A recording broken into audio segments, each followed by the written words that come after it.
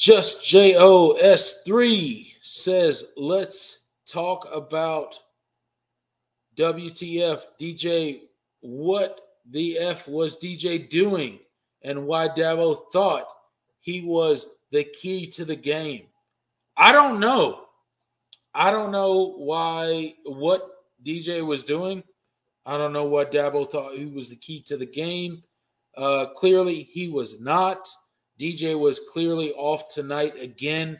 He threw several passes behind the line of scrimmage, screen passes that were incomplete because of his inaccuracy.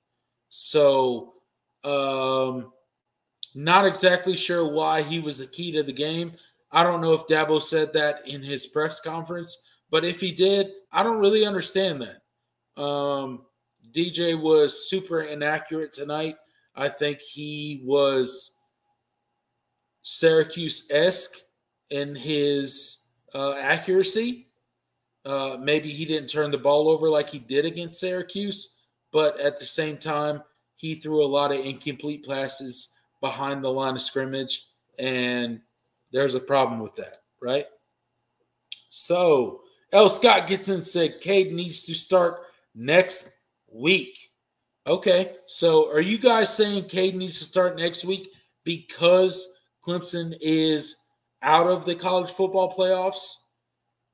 In my opinion, look, I don't think Clemson has any chance of being in the college football playoffs with this loss tonight. So is that why you're saying that, L. Scott? Or are you saying that because of what transpired on the field with Notre Dame, or a combination of both? Let me know. Let me know in the comments. DP gets in, says, do we need another top quarterback coming in next fall? I can't remember.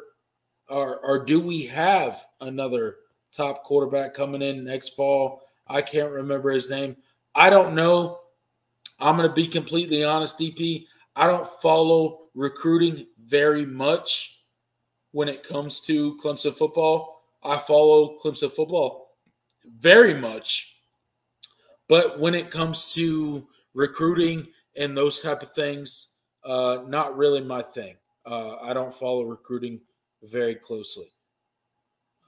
Crazy Boy 12 gets in and says, go Irish.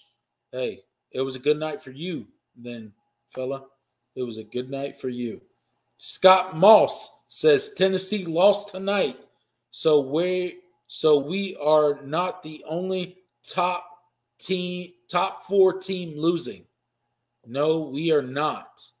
But we did get blown out, so not exactly a really good prize there. Coaching staff, whom are trying to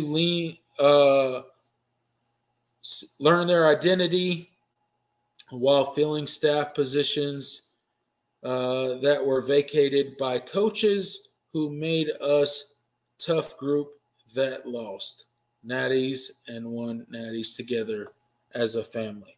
Yeah, so we did lose some very key positions in the coaching staff.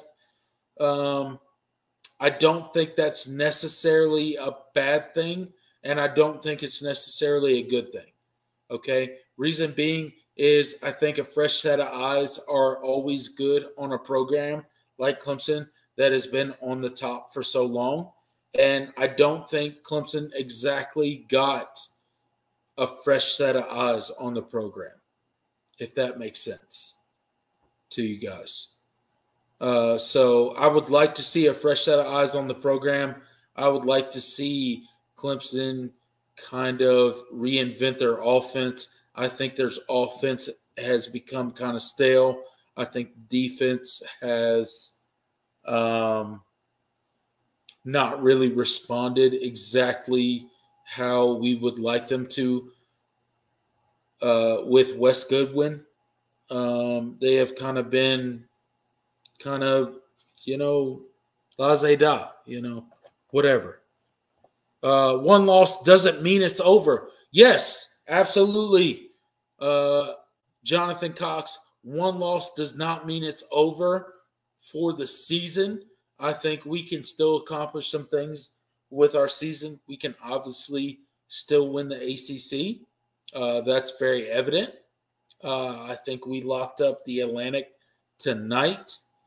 But at the same time, I think as far as the college football playoff goes, Clemson is a no-go for the college football playoffs. That's just my opinion, Jonathan Cox. If you agree with me, get in the comment section. Let me know why you disagree with me. Let's see. How can I chat with you, though? You can chat with us here. I just read your comment, so we're here. We are here. L. Scott gets in, says we lost our swag because we play like crap. We did play like crap. We absolutely played like crap. Did we lose our swag? Maybe a little bit, but I think Clemson is always all in. I think we will get our swag back, and maybe we won't make the college football playoffs this season. Actually, we definitely won't make the college football playoffs this season. But at the same time, hey, it's still all in. We're still Clemson, and we are still a great team when it comes to college football. So Edward gets in and says Cade still plays like he has on a purple jersey. Yeah, so Dabo has alluded to that when it comes to Cade, that he has the purple jersey syndrome. And he thinks he can kind of get away with everything because he wears and does everything with a purple jersey in practice and everything like that. So hopefully he can be broken of that, and he comes in next season much better than with that purple jersey syndrome. King Matt gets in and says, that wasn't to you, brother. Okay. I'm assuming you're responding to somebody else. Chris Brown gets in and says, no Deshaun, no Trevor, and wide receivers aren't quite the same monsters we had before. I'll agree with you, Chris Brown. Our wide receivers are clearly not the wide receivers of the past. We don't have Deshaun Watson. We don't have Trevor Lawrence at quarterback. Okay, so it's a completely different Clemson team. But at the same time, we have the same expectations for this team.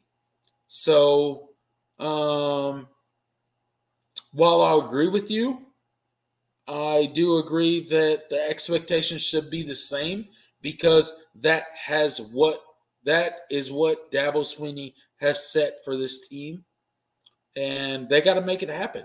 Look, the coaches, the players, so on and so forth, they got to make it happen. So no, DJ is not Deshaun. DJ is not Trevor, and Bo Collins is not Mike Williams, so on and so forth. But they got to make it happen. That's just how it is. Look, the standard is set at Clemson, and it just is what it is.